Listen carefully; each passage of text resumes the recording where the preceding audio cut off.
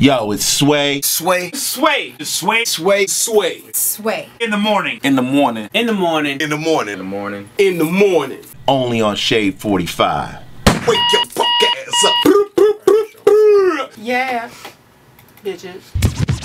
Nick Lachey has joined us, ladies and gentlemen. We're going to open up the phone lines at 888-742-3345. Nick, what do you think, man? How you been, man? I've been real good, real good. Excited to be in New York, doing a little promo. Uh-huh. It's always good to be back in New York. You know, you're a father now. I'm a father. I have to remind myself of that every day. It's crazy. It's a whole new world now. What whole is, new world. What is the See, I'm a father, so I'm trying to think. What's changed the most about you personally since you become a father?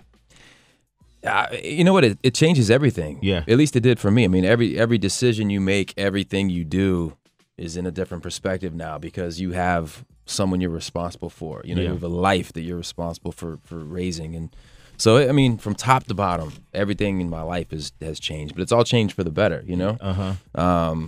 And it's a balance, you know. You still gotta work, you still gotta do what you do and keep your identity and but at the same time you're a father now. And your family comes first. So you gotta, you know, change your priorities up and that's what it's about, you know. But I'm happy that I waited until this point in my life to be a dad because I've done all this selfish stuff, you know. And now I'm at a point. You banged out a lot of women. I mean, no, this is Nick Lachey. We've done. This is Nick Lachey. We did our thing and had our parties and did all that, and now it's all about family and it's about investing myself in that. Yeah. Oh, that's a beautiful thing, Heather. Right? I mean, yeah.